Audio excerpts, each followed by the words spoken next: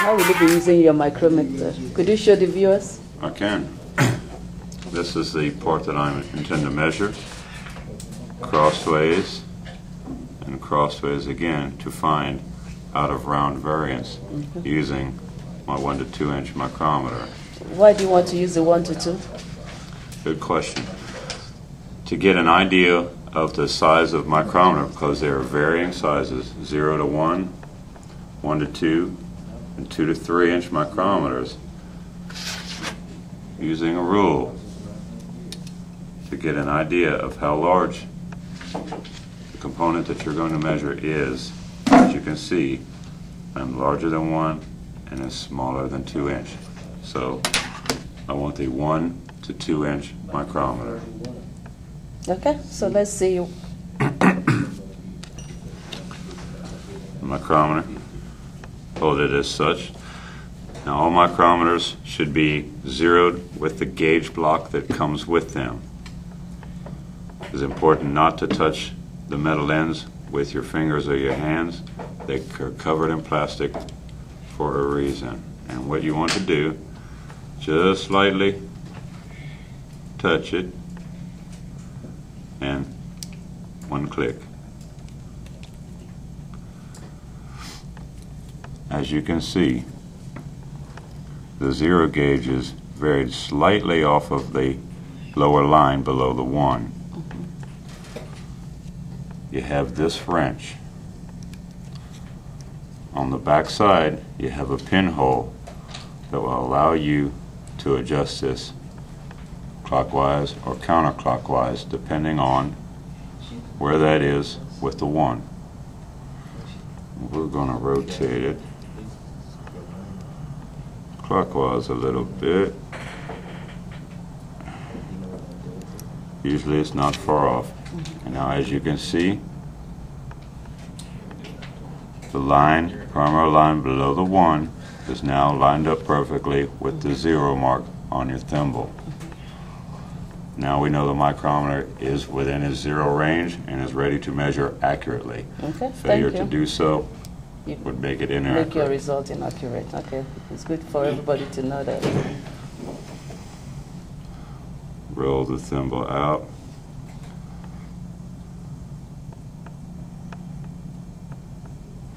In cases such as a loose part like this, it is often acceptable with the soft jaws to put this in a vise where you hold your part with one hand and turn the thimble with the other. So we do not have that. That is okay.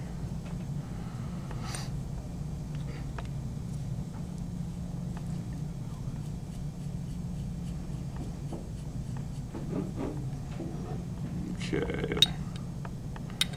See if I can do this right. Okay, we're going to roll. Yeah, and being a slippery part is smooth. Okay. Once it touches,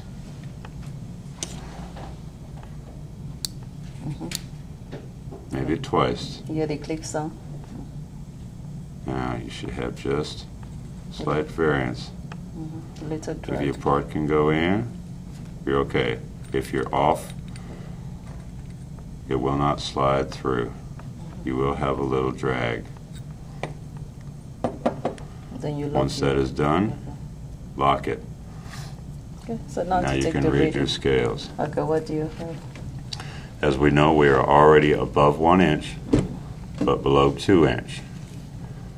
So on my paper, I will mark 1.0000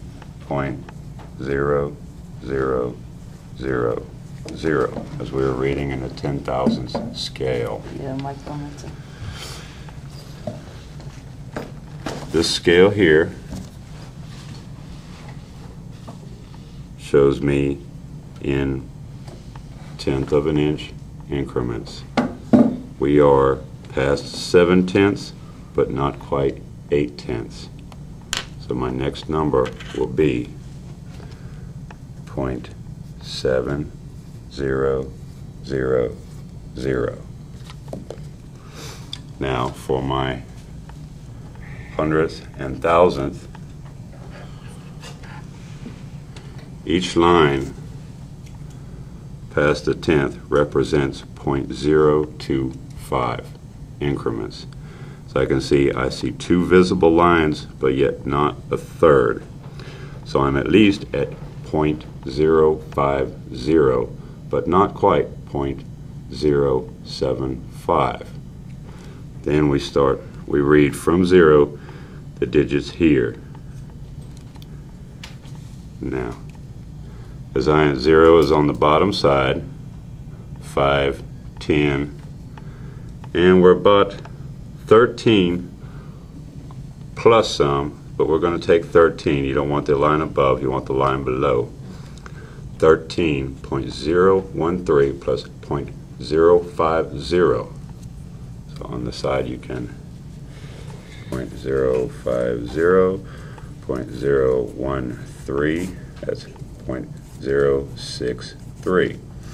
So we can take 0.063. And our last, what line coincides on this thimble with an upper line here? That will give you your last digit. And it must line up perfect. And it looks to me like the 4. Okay, can you turn it to the camera? Let's see. Looks to me as though the 4 is lined up. Okay. So that would be 0.0004. So as we have 4, 3, 6, 7, 1. So our first measurement on the valve is 1.7634 Inches. inches, correct. I'm going to unlock this, roll it out. What is advisable when you make measurements like this? Make some type of a mark, so as when you set the valve down, you don't pick up and have it here in this measurement. You want it completely perpendicular.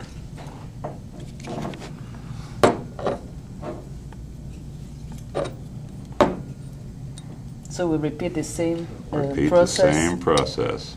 For this So I can get my hands right here. perpendicular All right. size. In order to get the out of round.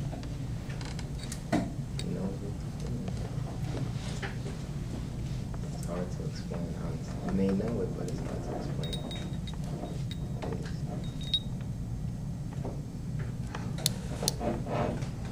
Okay, slight resistance. Make sure it rolls in and out. Now I lock it again. Now I can see my measurements. Again, 1 to 2 inches, so we're at least measuring 1, but not quite 2. So for my next measurement, 1.0000. Second measurement, as I said, the vertical lines here. We are past 7, but not quite 8. So that's my 0.7000. And again, the smaller increments are by 0.25. I see 2, but not 3, so I'm at least 0.050 again.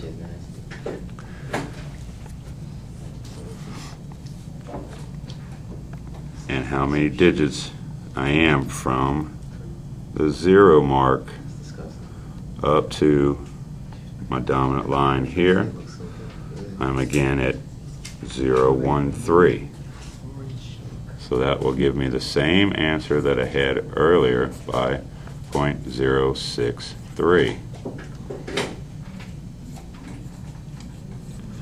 And last but not least, which line on the thimble corresponds with my 10,000th number?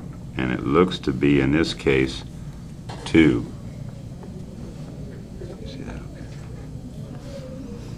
So that's 0.0002.